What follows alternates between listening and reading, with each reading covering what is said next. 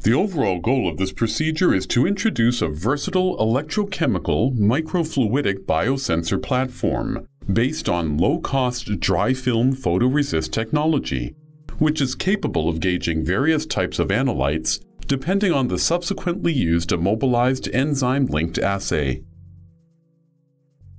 This method can help answer key questions in the field of point-of-care testing, such as the quantification of different drugs, like antibiotics, or diagnosing various diseases, such as cancer. The main advantage of this technique is that the herein presented biosensor is mainly based on low-cost materials, easy to use, and highly versatile in terms of its application. Visual demonstration of this method is critical, as the steps related with dry film photoresist are difficult to master, because the handling requires a lot of training and practice. Demonstrating the on-chip assay immobilization and measurement will be Eva Greta, a student assistant from my group.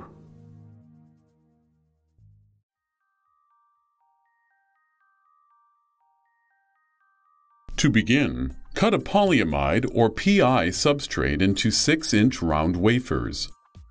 Then put the PI wafer in an oven at 120 degrees Celsius for roughly 1 hour for a dehydration bake.